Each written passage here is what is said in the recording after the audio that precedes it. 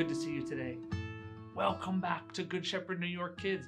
I'm so excited to be here with you, and I'm excited that we get to share this time together.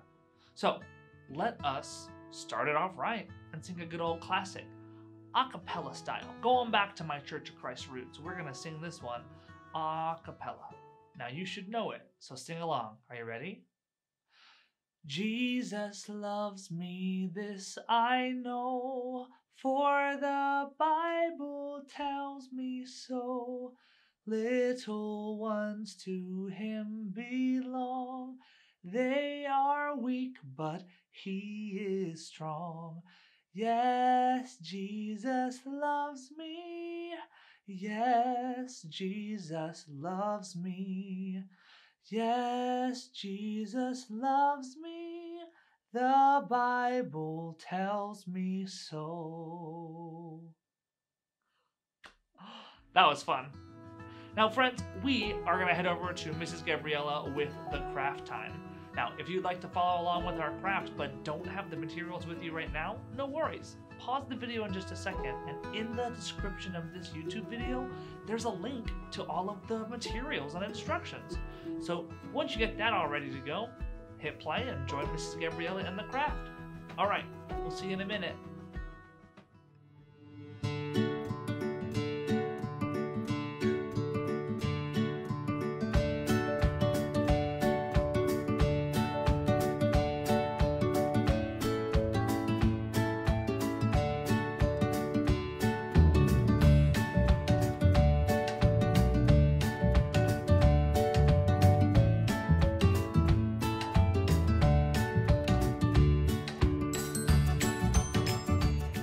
Hello there, this is Crafting Time with Miss Gabriela, and today I have a fabulous craft prepared for you and I to do. Our story of the day is called the Holy Trinity. Are you familiar with the Holy Trinity? We're gonna be learning furthermore as we go through this. I would like you to get the Holy Trinity craft kit. We're going to be using Mr. Sketch Scented Sticks scented markers. And we're going to be using Mr. Glue Stick. You know what I'm going to ask? Are you ready for this? Then let's start.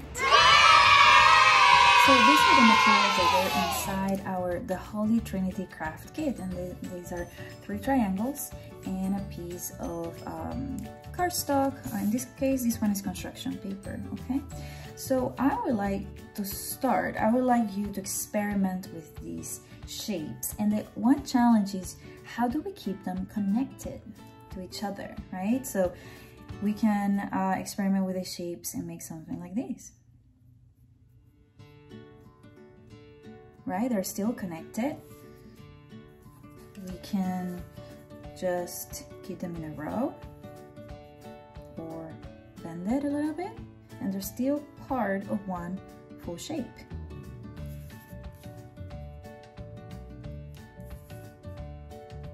If we do these, there are 3 separate pieces that make one shape. So look at that, they're still connected and they're making a completely different shape.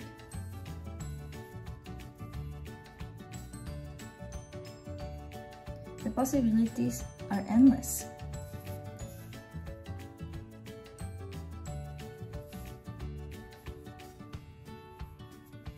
There are many, many, many ways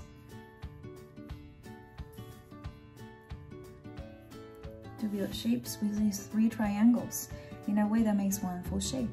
So let's keep it a mystery for now, but I would like you to find the shape that will still keep these 3 triangles connected, but it's a shape that you find that is pleasing to you, and then I'll see you later. So this was a shape I liked, and it creates one entire shape out of 3 shapes, independent shapes together, and this makes a interesting triangle.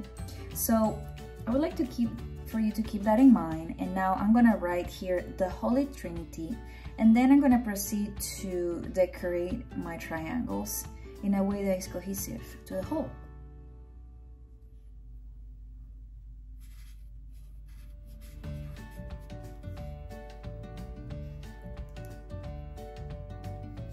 So we have decorated it, and I wrote the Holy Trinity, and then I added glue to the backs of the triangles in a shape of my liking, and then decorated it to make maybe a cool pattern. Okay, can't wait to see what you come up with. Congratulations! Look at what we have made together, our own, the Holy Trinity craft. And now it's time to be learning with Mr. Jeremy furthermore. What does this mean? As always, I would like you to be reminded that you are deeply loved. And I hope you have a wonderful week.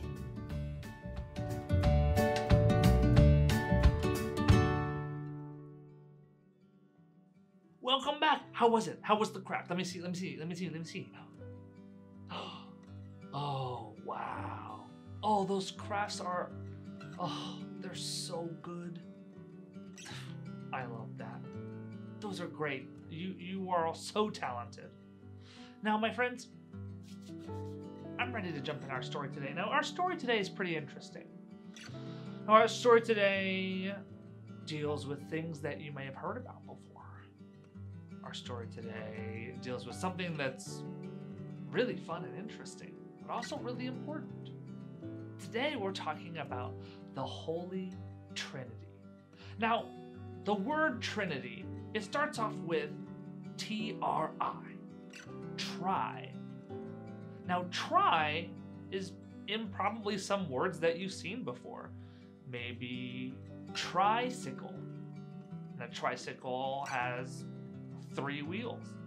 Or what about a triceratops? Triceratops is a dinosaur that has 3 horns. What about a triathlon? Oh, that's a race that has 3 different parts: swimming, running, and biking. Or maybe you've seen someone take pictures or film a video on a tripod. Now, tripod means a stand with 3 legs. So tri, T-R-I, has got to do something with 3, right? So the Trinity, Trinity, yeah. The Trinity must have something to do with 3 as well. Now, if you've ever been in church, you may have seen someone do this. And you may have heard them say, pray to the Father, and the Son, and the Holy Ghost. Father, Son, Holy Ghost. 1, 2, 3. Wait. So, 3 things. The Trinity also has 3 things. Well, guess what? The Father, the Son, and the Holy Ghost are the 3 things of the Trinity. Now, here's where it gets really wild. Those 3 things are technically the same thing. They're all God. Now, that is wild, but let me explain it in a different way. You're saying, Mr. Jeremy, how can 3 things be the same thing? Well, while there aren't any perfect examples that exist in the world, I'm going to try one with something that you may have lying around your house that might explain it a little bit better. So this is an apple. Now, an apple has 3 parts.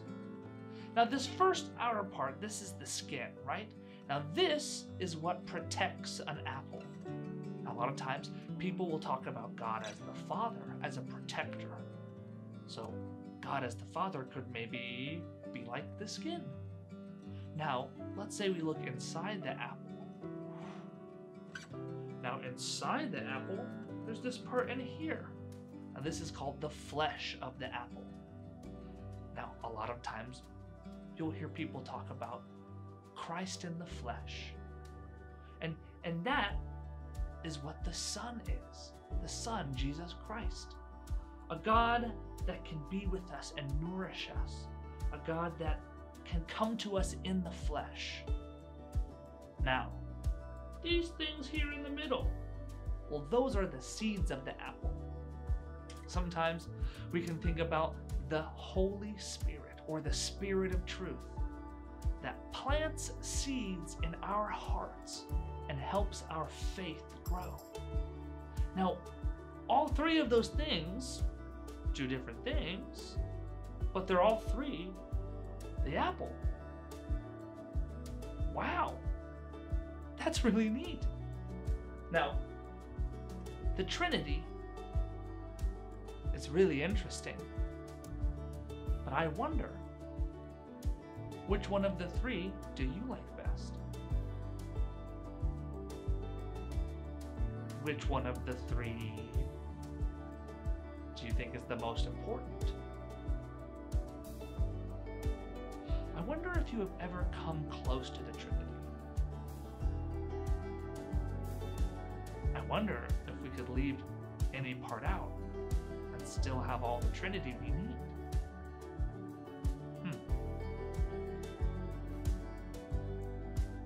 Well, my friends, it was such a delight getting to teach you this story today. I am so thrilled to have been here with you, and it just warms my heart that we get to have these stories every week. So, I'm going to send you out with a benediction and our doxology. The Lord bless you and keep you. The Lord lift his face to shine upon you and give you peace. Now, I want you to listen at the end of our song that we sing every time, and listen for some things that you might have recognized from our story. All right. Praise God, from whom all blessings flow. Praise him, all creatures here below. Praise him above, ye heavenly host. Praise Father, Son, and Holy Ghost. Amen. Did you hear it? Praise Father, Son, and Holy Ghost. The Trinity. Amen.